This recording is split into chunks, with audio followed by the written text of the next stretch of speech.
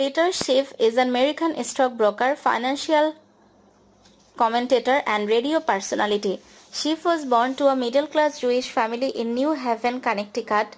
His father, Erwin Schiff, who was the son of Jewish immigrants from Poland, served in the U.S. Army during World War II.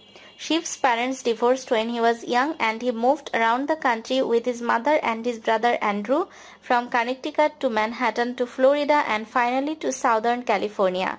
Peter Schiff credits his father for introducing him to the Australian School of Economic Thought.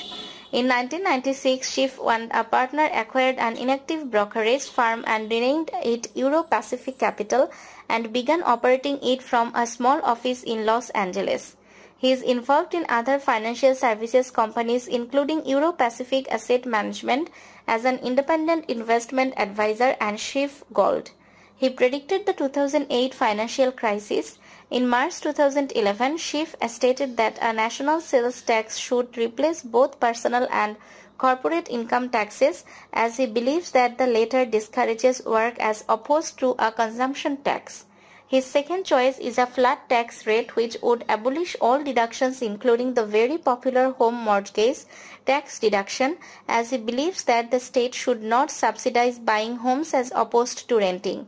In his 2007 book Crash Proof, Schiff wrote that US economic policies were fundamentally unsound.